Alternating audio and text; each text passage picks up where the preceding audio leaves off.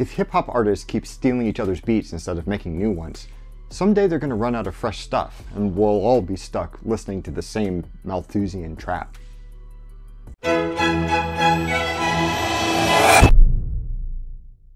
Some ideas are so intuitive and compelling that as soon as they reach prominence, they become default landmarks for navigating the entire territory of thought around them. You can't talk about thinking machines without mentioning the Turing test. You can't discuss ethics without at least paying some lip service to trolley problems. And you can't talk about shared resources without passing reference to the tragedy of the commons, a thought experiment that has become the presumed starting point for conversations about everything from climate change to SUVs to Wikipedia. The idea has a long legacy, but the most recent and most popular formulation is widely attributed to Garrett Hardin, an ecologist whose original paper carries the ominous abstract, "The population problem has no technical solution. It requires a fundamental extension in morality." Hardin asks us to consider a shared pasture, where several herdsmen gather their cattle to feed on grass. As rational beings, big ideological air quotes, each herdsman is trying to maximize their individual gain, and they each make the same calculation.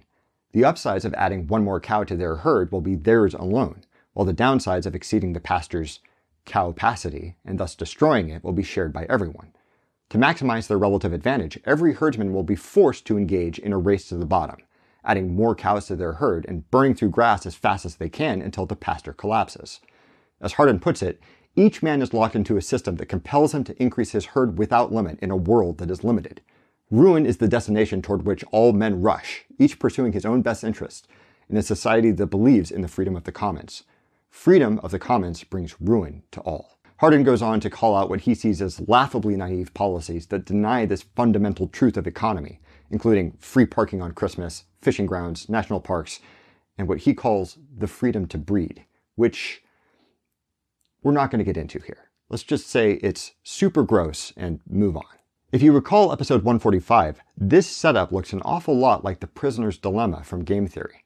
Every player is aware that the worst possible result will occur if all players act selfishly.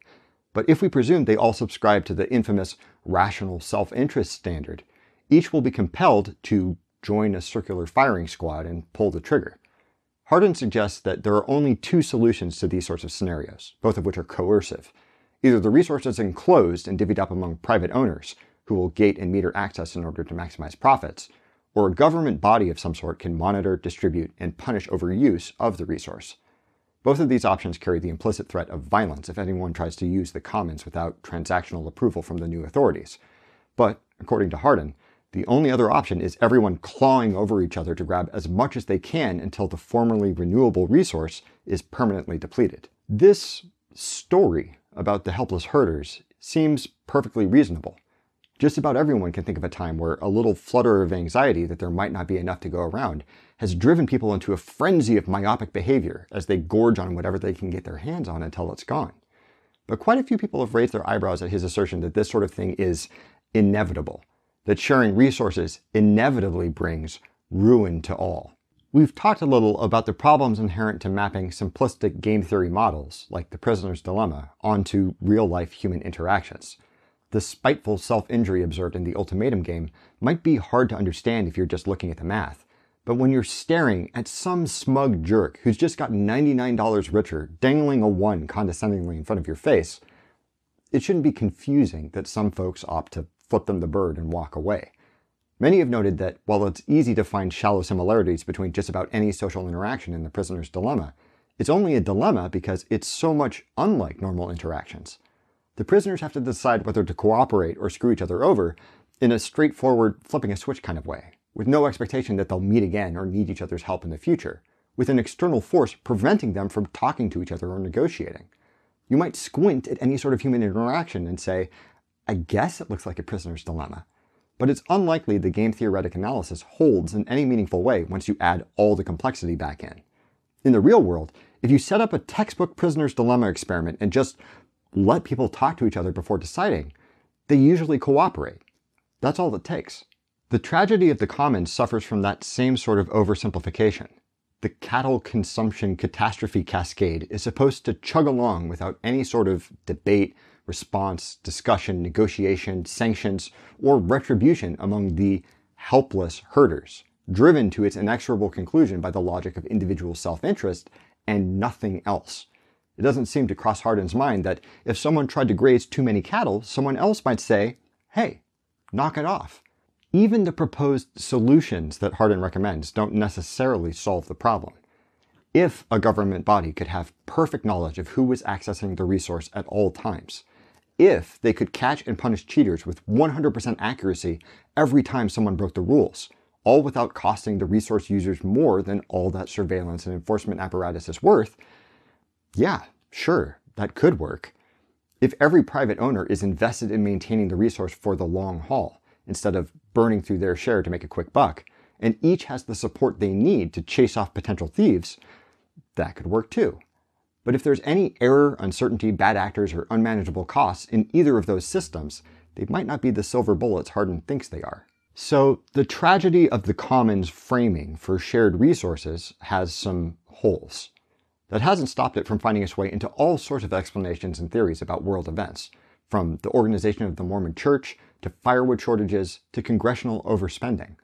Hardin's grim warnings attracted the attention of Elinor Ostrom, a political scientist who had spent several years studying the communal use of groundwater in Southern California when she first heard one of his lectures about the bleak necessity of population control. Surely, she reasoned, there must be other ways to solve the problems posed by shared resources. I mean, as compelling as Hardin's story sounded, she had witnessed people doing exactly what he said ought to be impossible, managing a communal asset without government oversight, private ownership, or runaway overconsumption. If maintaining a commons can work in practice, it has to be able to work in theory, right? The next several decades of Ostrom's life were dedicated to examining how various communities around the world dealt with the supposedly inexorable tragedy of the commons in real life. She collected dozens of examples from all sorts of different cultures at all sorts of different scales, from tens to tens of thousands of people, all deciding how to share the resources they needed to survive. Spanish huertas and Philippine Zanjera irrigation systems, Turkish inshore fishing grounds. For hundreds of years, some Swiss villages shared forests for timber and fuel, and meadows for grazing their cattle, pretty much exactly the scenario Hardin claimed was doomed to failure. She approached these case studies looking for some sort of game theory-shaped answer, a simple rule or strategy that all these different societies implemented in one way or another that created a new set of payoffs with non-tragic results. But contrary to Hardin's assertion that there were only two possible answers, Ostrom found that every community had their own bespoke methods to ensure cooperation and fair dealing, and that those methods changed and developed over time, evolving in response to changing circumstances and new challenges. Some societies let entire families manage access to the resource. Others assigned them on an individual basis. Some passed rights down as an inheritance between generations. Some assigned them to whoever happened to own or lease land that granted access, while others entered into complex conditional resource allocation contracts with their fellow community members. Sometimes the rules were written down. Sometimes there were unwritten cultural norms. Sometimes there were written rules that weren't enforced, or enforced in particular ways according to the situation. The examples she recorded were a massive hodgepodge of complex multi-layered strategies as varied as the cultures they came from. The societies Ostrom decided to use as case studies for her book had maintained some community resource for at least a century without either centralized governance or privatization, sometimes changing methods when it seemed like the current way of doing things wasn't working anymore, which just added to the tally of ways to manage a commons. Faced with such a diversity of tried and true institutions and the myriad failures of governance or privatization models, she concluded that trying to solve as complex a question as how can this group of people share resources fairly with a singular top-down strategy for every possible context and culture was a fool's errand, saying there are no institutional panaceas. That being said, she did notice some similarities among communities that successfully manage a common resource. Not hard and fast rules for how to do things, but a set of 8 design principles. Fuzzy criteria, which, if you were going to set up such a society from scratch, you'd probably want to think about. First on the list was well-defined boundaries. In each successfully managed commons, it was clear who had the right to use the community resource, who didn't, and where the resource's borders were, establishing who was managing what for whom. It's hard to protect a region from overfishing if it's unclear what activity is impacting it, or who's contributing to the depletion or maintenance of the fish supply. And it's hard to get a community to put time and effort into keeping it sustainable if there's no way to tell where that responsibility ends. Second, whatever community rules were in place were well adapted to the specific context in which they operated. This is Ostrom's no panaceas principle writ large.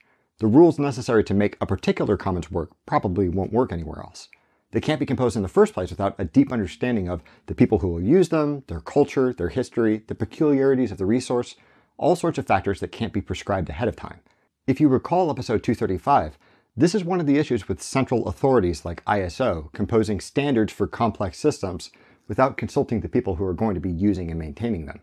If you're counting on a community to follow some procedure and manage a resource, you're going to want a really good understanding of what they care about and how the resource has historically responded to being managed. Asking someone to keep an accurate record of their water consumption to the gallon might sound totally reasonable until you've had to manage a 20-acre farm. The third design principle contains a related observation that really challenges some key assumptions built into game theory. In successful commons, the people who are subject to the rules, wait for it, can change them if they're not working well.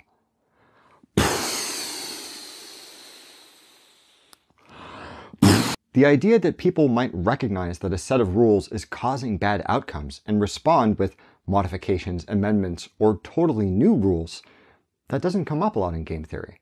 Ostrom found that successful commons had some fairly easy mechanism to lobby for and implement changes to the rules, which has two obvious upsides.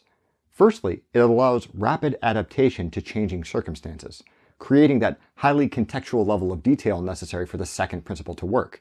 If the forest suffers some catastrophe, a handshake agreement to hold off on the normal harvesting schedule and share reserves of lumber until it recovers is quick, easy, and responsive to the situation.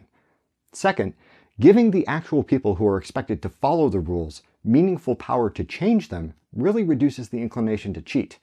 Even if you can't get everything exactly the way you want, if you really feel some degree of authorship, something more than symbolic contribution to a process, it's less likely that you'll break the rules you helped write just for the hell of it. The fourth principle follows pretty closely from that premise. Successful commons were monitored, and the people monitoring them were meaningfully accountable to the folks who used them, sometimes by virtue of being the same people, as in the users were the ones keeping an eye on things. Similarly, the fifth principle describes a general policy of gradually stricter sanctions for anyone who broke the rules, punishments of scaling severity chosen by other resource users, generally starting with a teensy slap on the wrist. Principles 4 and 5 both seem to contradict some widespread assumptions about the economics of monitoring and enforcement. It's usually thought to be time-consuming and expensive to keep an eye on your fellow community members or punish rule breakers yourself, instead of delegating those tasks to some authority figure. Also, if the punishment for cheating isn't devastating, even for the first infraction, why wouldn't everyone cheat, just a little bit? Ostrom suggests that because it occurs in every case of successful commons, sharing enforcement duties must have some hidden benefits that more than make up for that supposed inefficiency, and he floats some ideas about what they might be. It reassures everyone who relies on the resource that they're not getting screwed, because they're constantly watching other people follow the rules. Conversely, if someone gets caught cheating, it reassures them that cheaters will be caught, which also increases confidence that they're not getting screwed. It creates pressure to write rules that are easy to enforce. It puts the enforcers in the same boat as rule breakers, which tends to limit the usually high cost of punishment.